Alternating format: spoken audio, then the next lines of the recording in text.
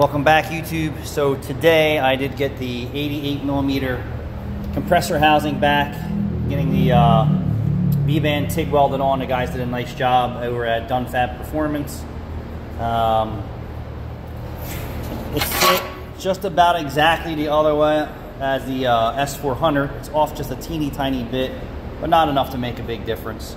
I have the oil feed line plumbed. Always make sure that you have it come down and loop so it drains back instead of draining into your turbo. Good.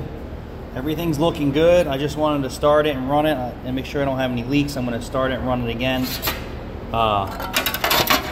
Tomorrow, I don't see any coolant leaks. No fuel leaks. Still waiting for 2 bolts for the intercooler. I have an air filter, and this is where it's going to pick up the cold air down inside of here.